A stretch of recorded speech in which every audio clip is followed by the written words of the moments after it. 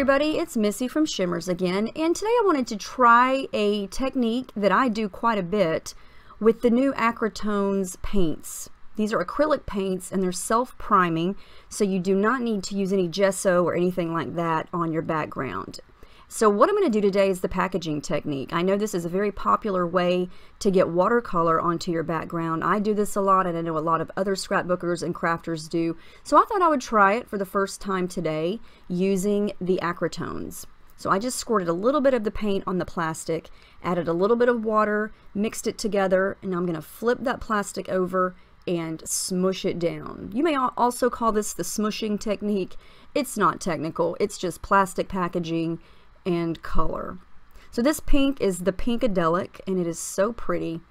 Love how it looks, and I love how the packaging gives you this very abstract, splotchy look. It's totally different than if you were to use a brush, and it just depends on, you know, what look you want and what you're going for. So I'm going to layer some of the orange on top of that, and this is called Orange You Glad, and as you can see, these are very bright and bold colors. So I'm going to add a little bit of the white that's called Three Sheets to the Wind, just to soften up that orange a little bit.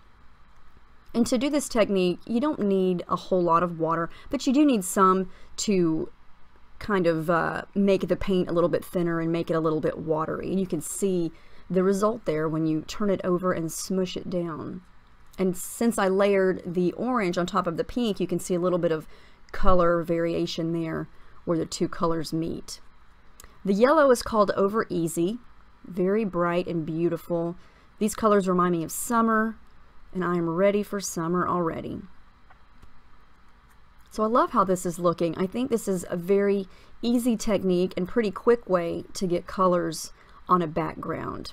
So I'm going to experiment and do a little bit of mixing on the plastic with the pink and the orange.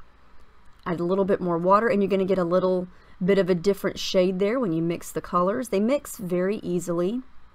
And something that I did discover, since these are acrylic paints and they're pretty thick, when I added the water to them, the paint didn't all dissolve into the water, and so when I flipped the packaging over, some of the actual paint in its thick form kind of created these texture ridges, and I'll show you these up close what I'm talking about. So it didn't all completely dissolve to look like watercolor, so I've got lots of bumpy texture of actual bits of the paint.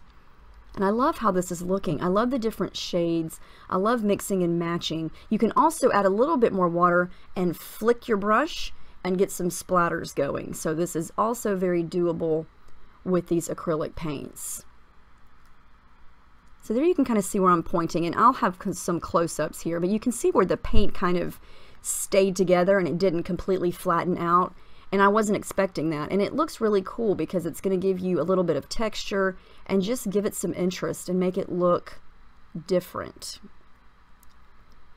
I love how that's looking. So just to make sure I like this, I'm going to add a sample picture over it if I was going to use this as a background. I want to make sure it's completely dry, so I take my heat gun to it, and there's my background. I love how that looks. I think the colors are beautiful, and you can see there where I'm pointing, where the paint kind of stayed really thick and chunky.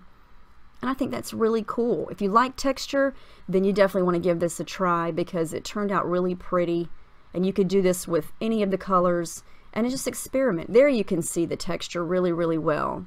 It looks almost like texture paste, but it's just the acrylic paints. So I hope you give this a try when you want to make a background next time, because it worked out really well and I think it looks very, very pretty.